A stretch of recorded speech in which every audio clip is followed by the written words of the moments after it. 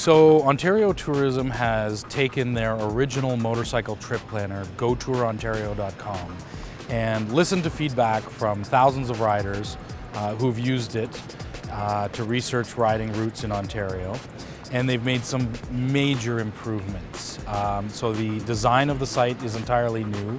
The database that runs the site, which is probably the most boring thing about it, is totally new. But essentially what it does is it gives you rider-tested routes that are ridden by riders, so approved by riders, that you can then share on Facebook, export to a GPS, email it to yourself, print it out, save a PDF, use it basically to start your motorcycle trip in Ontario.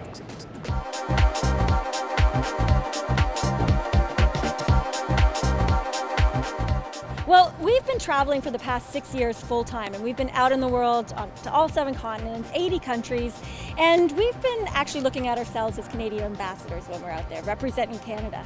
So it was our mission last year to come back to Canada and show the world just how great this country is, specifically Ontario, because this is our home province, and we really want to show everybody that Ontario is a place that they should put at the top of their adventure destination.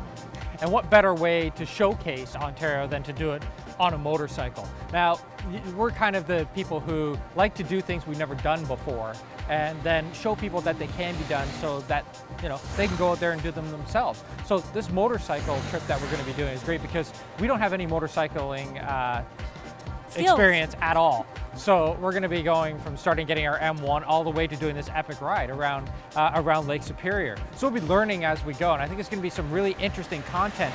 And you know, just that progression of getting out there and then enjoying that open road and that beautiful ride around Lake Superior.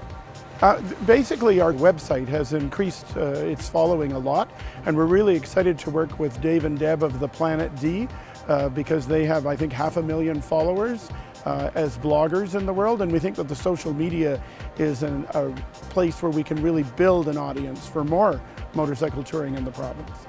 We always go big or go home. It seems like whenever we do something, we go all in. Our very first adventure that started our travel blog was cycling the continent of Africa. We were not cyclists before that, but we said, hey, you know what? If we're going to cycle, let's go all the way. So and that's you know, what we always do. Why not highlight the most beautiful, most epic ride in Ontario, right?